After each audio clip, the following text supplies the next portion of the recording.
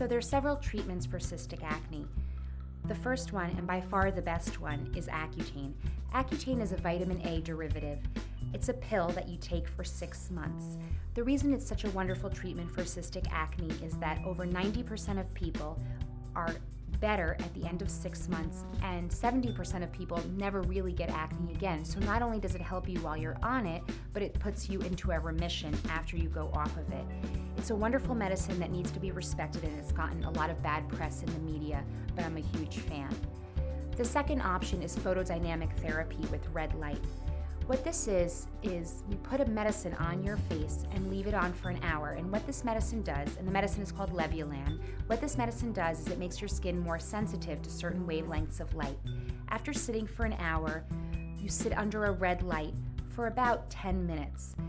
What the combination of the medicine and the red light does is it helps shrink the sebaceous glands, just like Accutane does. The only downside to this is it's not covered by insurance, but it's a wonderful treatment for people who can't or don't want to go on Accutane.